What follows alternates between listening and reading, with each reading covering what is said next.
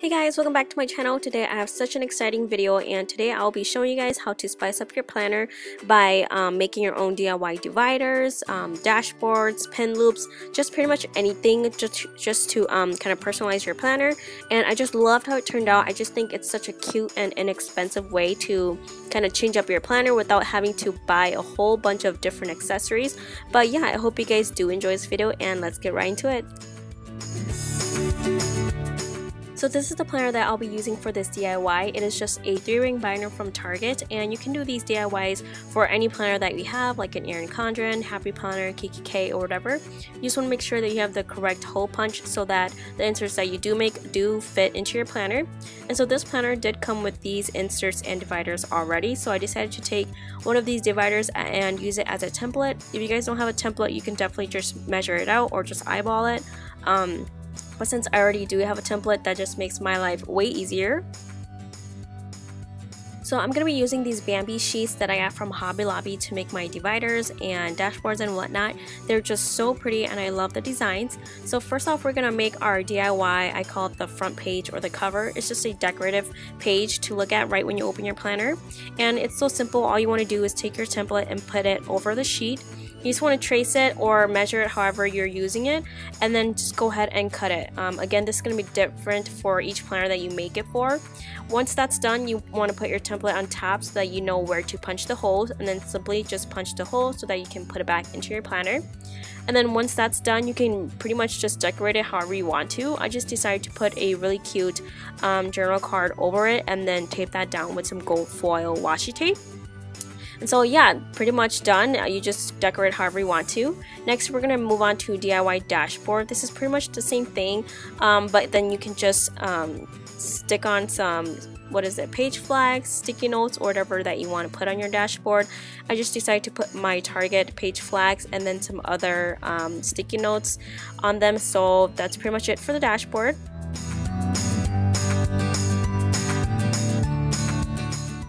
Next are DIY dividers. This is really simple too. All you want to do is take your template and put it right on the cardstock paper and trace that. Again, if you don't have the template, you just want to make sure that you leave a tab on the side while you're cutting so that you can use these as dividers. So once you're done with the tracing, just go ahead and cut that out, and yeah, you can make as many dividers as you want. Again, don't forget to punch the hole so that you can put it back into your planner, and you're pretty much done. I'll be showing you guys how to make your own overlay. These aren't very common, but I still wanted to show you guys. You can take any pattern transparent paper. You can get these from any craft store, and it's very simple. You just want to go ahead and take your template, trace, cut, and punch hole again. And these are great to put over on top of your page covers or any nice pattern paper, and they just add a nice texture to it.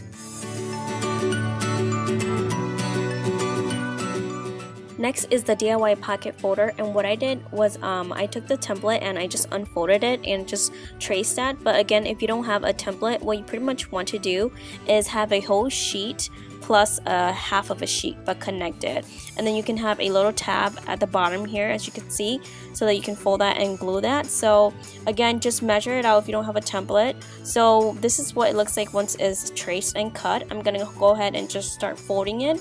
And then there's this little tab at the bottom here where you want to fold, and then you can put some tape or just glue. So I just decided to use a glue stick and just put some glue on there, and then we're just gonna press firmly so that you can make the pocket here.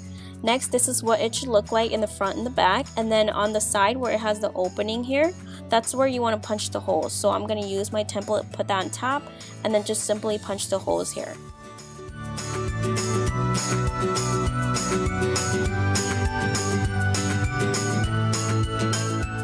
Next is the DIY bookmark. I really loved how this turned out. All you want to do is take a longer sheet of stock paper, depending on how long your pages are. I'm just going to go ahead and take my template and make sure to measure how tall my inserts are usually. I'm just going to mark that off, and then once that's marked off, I'm going to work where that line is and just draw on a little tab. That's where the bookmark is going to be. I just eyeball this, so it doesn't have to be perfect. Once that's done, you just want to cut it out, and this is what it should look like. So I'm going to go ahead and measure off where I want to punch the hole. You want to make sure to leave a little bit of room on the left side so that you don't hole punch in the center of your bookmark, if that makes sense. So I'm just going to mark off where I'm going to cut and then go ahead and just cut on that line.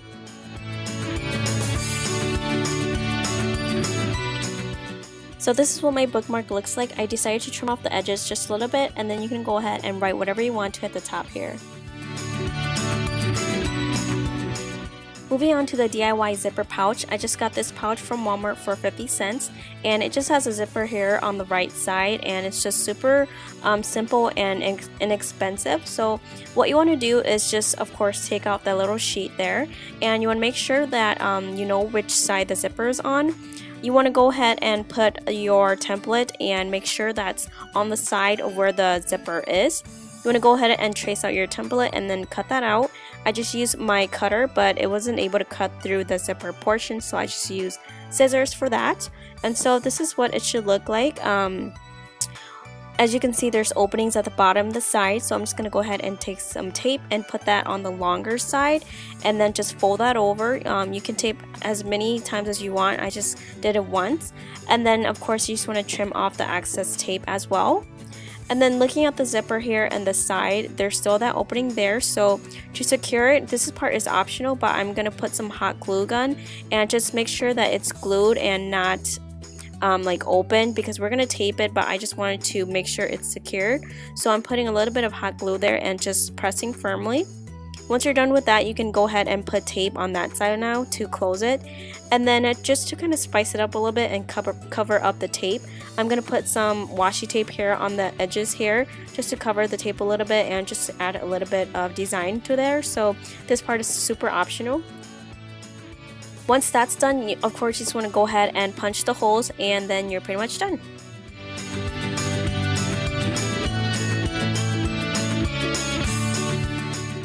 Next is the clear pocket DIY, and this is pretty much the same thing but a little bit easier.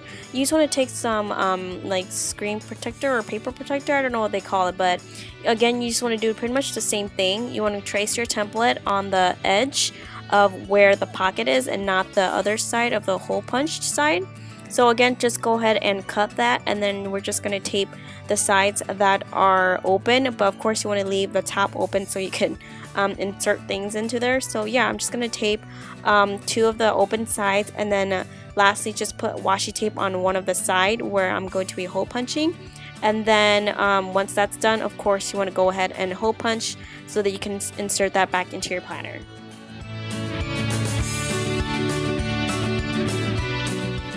Next is the DIY envelope insert, and this is not even really a DIY because it's so easy. You just want to take an envelope. This actually fit my planner perfectly, and then take your template and just hole punch the opposite side of where the opening is, and then you have your DIY envelope insert.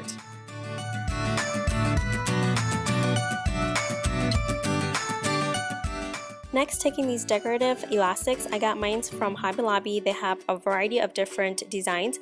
We're going to do our DIY elastic band, and this is great just to keep your planner closed and keep everything together.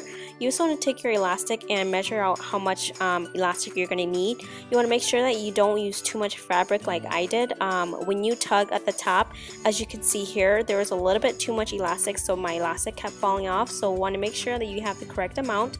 Once you measure how much you need, you're just going to go ahead and tie a knot at the top where it's not connected. So it's so simple. You just want to kind of loop it around and tie a knot. And then once you have that, then you're pretty much done with your elastic band. It's so easy and so simple.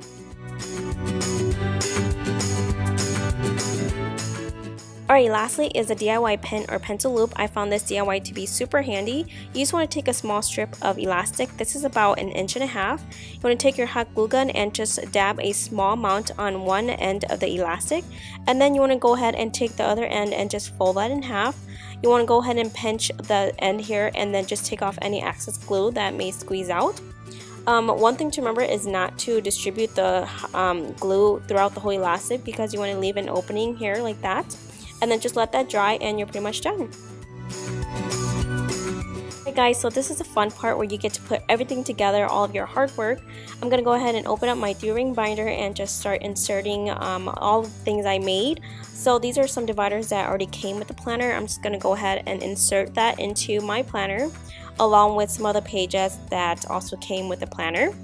Next, I'm going to go ahead and insert my DIY divider that I made here.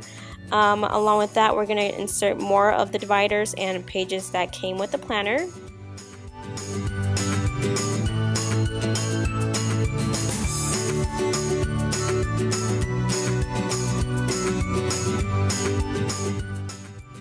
Next, I'm inserting my DIY bookmark. I think it's so cute and loved how this turned out. It's probably one of my favorite. Next, we're going to go ahead and insert more pages and another DIY divider here. After that, we're going to go ahead and insert our DIY pocket here. And this is just one of the pockets that I showed you guys. I'm going to go ahead and put in some alphabet stickers and just insert that from the top. And I just love how you can see all of the detail and just love the bright color from the stickers. Next, after that, we're going to go ahead and insert our DIY pocket folder here. I just love the design of it. After that, I'm just going to put some journal cards into the pocket. You can use whatever you want. Next, we're going to go ahead and insert our DIY envelope. Again, it just fit my planner perfectly.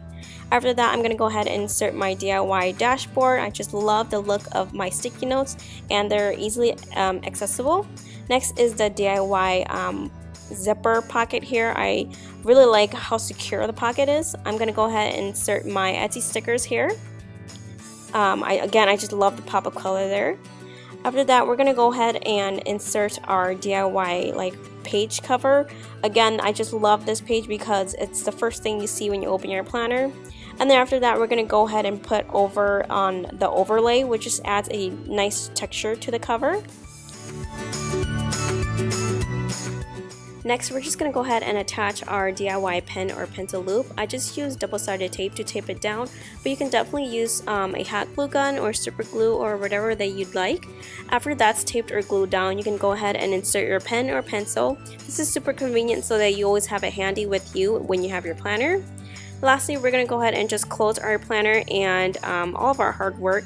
We're going to go ahead and use our elastic loop here and just loop that around the planner just to make sure that everything is secured. Alright guys, so that's it for my video. I hope you guys all enjoyed. I had so much fun making it, and I hope you guys enjoy making your own DIY planner accessories. If you guys like this video, please go ahead and give it a big thumbs up. I would really appreciate it, and thank you guys for watching. Bye!